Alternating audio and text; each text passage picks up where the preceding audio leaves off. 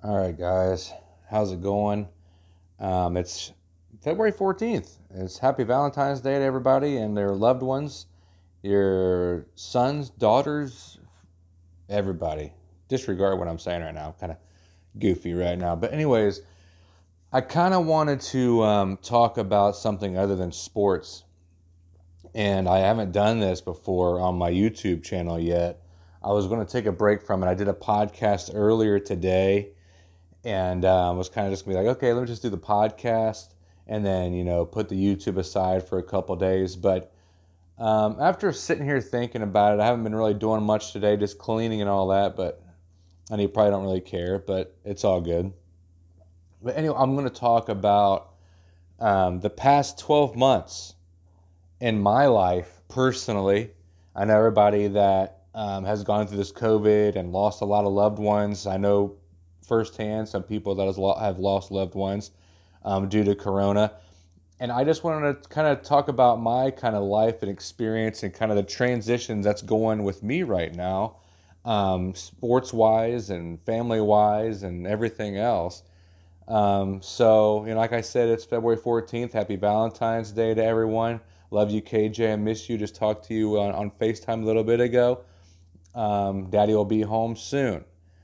So, everything's all kind of up in the air right now. As you know, if you know me, I'm living with my sister right now in Madison, Wisconsin, way up north, negative 25 degrees up here, by the way. But let's start back in February 28th to be exact. February 28th, I got fired. I let go from the lighting job I was at. I don't want to discuss all the details there. A lot of good guys. Loved everybody. I loved working there. Loved all the people there.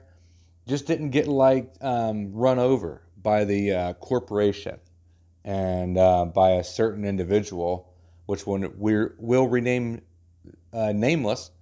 But all my buddies that I worked with there, a lot of people are gone. They kind of downsized and then got rid of people. I think they were just trying to find ways to get rid of everybody. I don't know, tax purposes, whatever, what have you. I don't understand why. Just wasn't any work. And they got rid of everybody and downsized everybody. That's just what it was. And that was me. And even though I was one of the top guys there, I did a lot of work for them all over the place, from New York to Kentucky to Indiana to a lot of work in Chicago, a lot of Columbus work that we did for the schools there. Really liked the job. Made a lot of money doing it. And I don't know what happened. Something lit up a fire up underneath me after all that happened. And February 28th, going into March of last year, I decided labor work isn't going to be for me anymore. I don't know. Everything's still up in the air, even as of right now. But taking you back to March, late February, early March, going into April, I decided to get back into broadcasting, get back into radio, get back into what I love doing, is talking. I'm sure if you know me, and especially if you worked with me. If you worked with me, I talk all the time, talk a lot, and I sing a lot too as well. And the people that I work with right now, they hear me singing also. But we'll get to that. But back in February and March, got let go of the job. Lived with mom, and I just I kind of gave up on labor work. I was really upset about the whole thing that happened with the lighting company.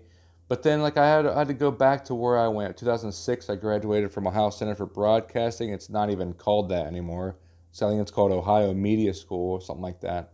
There's the one in Cincinnati, Columbus, and Cleveland, and really good school.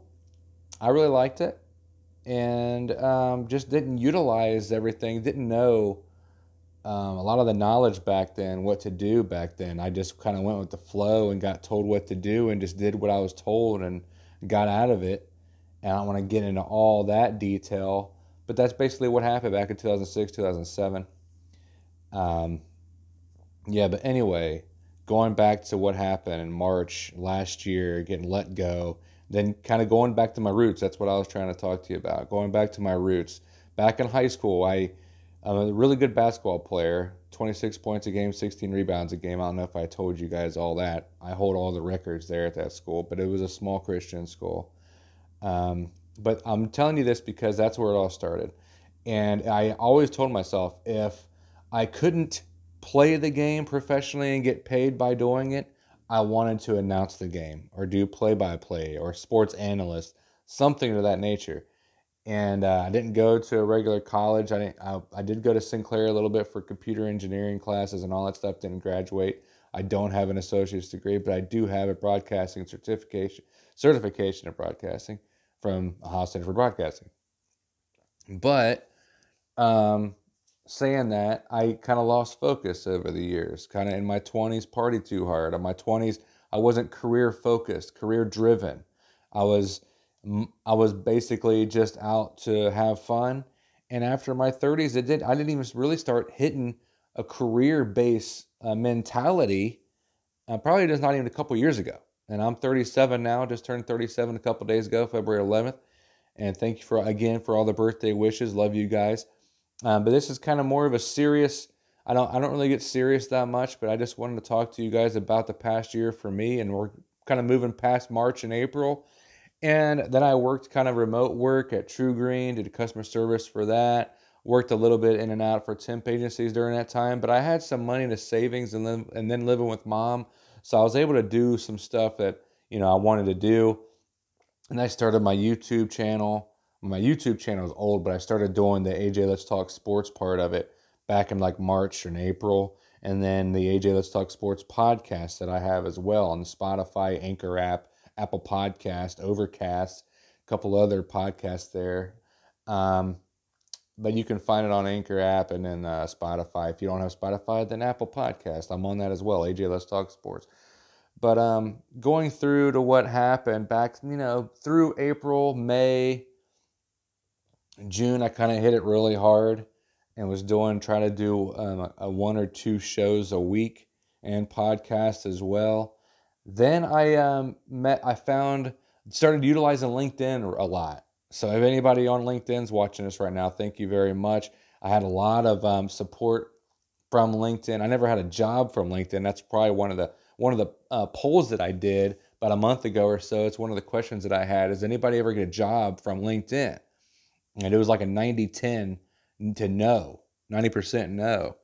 So I kind of gave up on utilizing LinkedIn for a job opportunity and just utilized it for a networking possibilities. And then was on a different broadcast trying to get jobs on there. And I happened to find out there's this guy that hired out in South Jersey. And if you already know what's going on, I'll get to it if you don't know. But Mike Salerno, I'll go ahead and throw the name out there. So they were hiring out WPOP Internet Radio in South Jersey, Franklinville to be exact, Franklinville, New Jersey. Was real excited. This happened around August of last year. And I couldn't believe it. Me and my cousin and my family couldn't believe it. It was like some people were saying, hold off, don't go. Others were like, do it, see what you can do. You got to go for it, which I understood, and that's what I did. So I just went ahead and dropped everything, had a little bit of money saved up, and I left.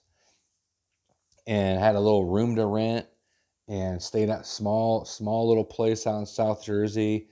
Worked in that internet radio, which was really cool. Had some, if you saw my Instagram account, AJWH2308, check that out. That's my Instagram handle, and then you can check out some of the videos that I posted when I was working there. It's also, I think, on my Facebook page as well. You can AJ Let's Talk Sports on my business page. You can check that out. And ask for me to send an invite. I'll send an invite to you. But okay, so I started working there. Worked there for about 3 months. Did some interviews for the NBA prospecting, for the TBL Developmental League. That was pretty cool.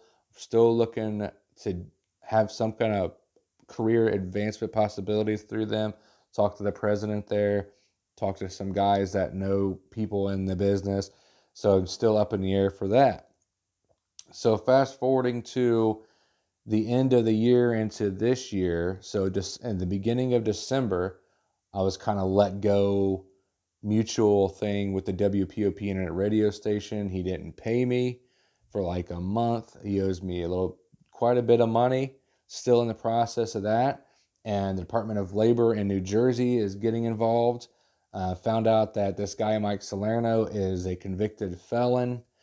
So all of us are like now gone that I was working with. The cool part about it is the guy I used to, Smoking Joe was his name. He's out in Wisconsin right now too.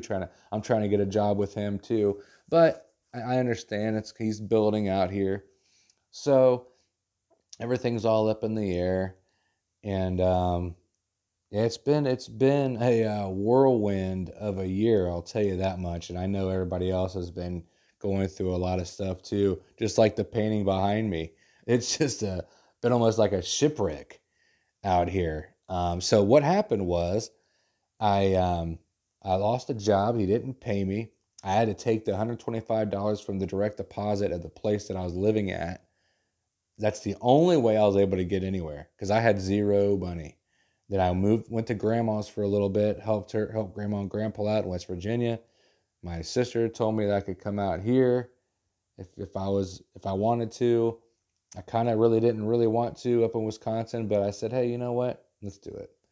So now I'm here in Madison, Wisconsin, live with my sister, and she's on vacation down in Florida. I love you, Megan. Hope you guys made it. Little Darcy, I miss him. So I'm all by myself up here in Madison, Wisconsin, and I'm just kind of reflecting a little bit. I wanted to talk about something other than sports, and because I always talk about sports a lot, just kind of wanted to get serious and discuss what happened in my life in the past year. And now I'm trying to get back. Everything's still kind of really up in the air. I got this job for Madison Mallards for a PA announcer. That'd be really cool. I'm trying to get a remote job working off a laptop to be able to chill and still focus on my radio and podcasting and all that, YouTube channel, all that stuff. Kind of see where everything goes. I'd like to be able to make enough money to get back home, move back to Dayton, Ohio with my daughter. I miss her, and I hope everything's good with her. Like I said, I just talked to her a little bit ago, but she needs her dad in her life. She needs me there. I understand that. I tried to come out. I mean, I'm still not going to give up. That's for sure. But kind of probably stay in the Dayton area and then just focus on YouTube and podcasting and try to find a job in around Dayton, Ohio, Columbus, Ohio, Cincinnati, Ohio. So if you guys are hiring for any entry-level positions, on-air positions, radio positions, social media, networking, anything like that, I can do all that stuff. I've done a lot of internships for video to on-air to play-by-play to all kinds of stuff. Video editing, audio editing. Seems it's real easy now, I guess, but I haven't done the video editing part in a while, but I used to do audio editing a lot. But anyway, I just wanted to give you guys like a little heads up what I've been going through in the past year, trying to get the focus off of sports, kind of get serious, a little monotone right now. And also just wanted a big thanks for Ed Cole. A lot of big thanks out for people on LinkedIn. People have been helping me out. People have been giving me a lot of advice. Still looking for different podcasters on there as well. If you're on my LinkedIn page, message me. We can get together to do some kind of podcasting weekly or whatever. I'm kind of wide open. I'm starting to work the weekends now, so they switched me out. So I work Thursdays and the weekends as of right now for the next couple of weeks. And I just want to broadcast out, get my name out there, meet as many people as I can. I know I have the personality. I do on it. I don't even edit anything. I just go crazy. I go balls at a wall, just all unedited, unfiltered, uncut. And I've been told that not to do that, but as of right now, I'm just going to go ahead and do that until I get a laptop and all that stuff. Hopefully it's next weekend. And then I'll start doing video editing and audio editing and all that stuff. But I don't like doing everything like that off the phone. So yeah, like I have the personality to make it happen. I know that. Maybe I need to lose a little weight or something, but that's okay. And get more detail into sports and just try to network as much as I can, which I have been, and try to get as many people as I can on my podcast and YouTube channels. And I'm willing to be on everybody else's too. So that's what it's all about: networking, getting out there and talking to different people. And let's talk about some sports, guys. I mean, I really I love the broadcasting field, and I love talking, like I said. And that was just a little 12-month kind of in-depth view of what I've been through, where I've been, a lot of ups and downs, a lot of, back in August, September, I was so excited, so thrilled. I couldn't believe that I got a job within like a matter of like a couple months, that I was doing these YouTube videos and podcasts and all this. And he's like, "Oh, I heard this, I heard that. Let's make it happen." I was like, "Man, I'm going out there." So I drove all the way out there just for an interview. Then I come back, got the job. A couple weeks later, had a little bit of money saved up, drove out there and made it happen. Sometimes that's what you have to do. Unfortunately, it didn't work out as great as I thought it'd be. I wanted to like stay there for about a year or two, pot up my, get my resume going, have a couple years experience, because everybody out there is looking for at least 3 years experience. But this COVID thing that happened, it's kind of killing everybody's jobs. A lot of people laying off on ESPN, getting furloughed and all that stuff. I understand that. So it's kind of almost like you got to like revamp yourself and do a re-image of yourself to, you can almost be an entrepreneur in this kind of atmosphere with sports and talk radio and YouTube and podcasting and all that stuff. My podcast isn't as good as I want it to be, but my YouTube channel isn't getting that bad. I have about 1,500, 1,600 views or something total so far. But I need to get some subscribers. Love for you to subscribe. AJ, Let's Talk Sports. I know you're watching this right now. Please subscribe. I don't have that many subscribers, but you can just do an entrepreneurship out here. You know what I mean? Because the world is our oyster, and we can make it happen. If you really want it, you can get it. But kind of leaving on a positive note here, that's what you can do. I know my one buddy out in Stockton, Cali, me and him used to work together in the lighting. And what's up, man? And good luck to you with your music career as well. And usually, isn't it what ruins our lives, the men out here? It's like alcohol or women. You know what I mean? It's usually pretty much narrows it all down. So what happened to your life? Well, I was with some female and this and that. She took all my money, blah, blah, blah. And that's what my life is. My life's pretty much a daggone country song. So play it backwards, you get everything back, right? No. Was that a dad joke? Dad joke of the year right there. But anyways, yeah. Snowing outside. It's cold. Negative 25 degrees out here. Oh my goodness, it's the coldest I've ever been around, I think. But anyway, so I love what I do. And I'm going to continue to do it. Maybe if I make it, I got to make it a little bit more cleaner, a little bit of editing. I understand all that. But I love you guys. Thanks for supporting me. Thanks for being there for me. Everybody on social media, thank you. Love you guys. Again, happy Valentine's Day. Spend it with your family. Love one another. That's what it's all about. The number one thing in our lives is love. Stop with the hate. Stop with all this racism BS. The system tries to make you argue and get mad with each other when really we are supposed to be united together. And don't let the media and entertainment and all that try to bring you guys down. Make sure you love one another, love your neighbor as yourself. And then there's always the golden rule. And I just get really tired of all this stuff. Like, I don't even like watching the news anymore. I don't even really like almost watching ESPN anymore. They turn into a whole political thing. And I understand there's left side, there's right, and there's also this middle ground where the majority of Americans are in. I don't want to make this into a political debate, but just want to let everybody know the majority of us are together, and we need to stay united, not leftist, not rightist. I mean, be together for a people. It's we the people. We the people of the United States. It's not the government that's trying to control us, which they are trying to do, but it's we the people. I don't know how I got this turned into a political debate. Anyways, the last 12 months was a whirlwind, and we can talk about this, discuss about this together, and because we are together. We are the people. Don't forget that. You guys seem to forget that. A lot of people seem to forget that. It's we the people, no matter Republican, no matter Democrat, no matter Libertarian, doesn't matter what you are. Transgender, I don't even care. Transgender, homosexual, female, male, tall, short, Puerto Rican, Asian, white, black, it doesn't matter. It's we the people.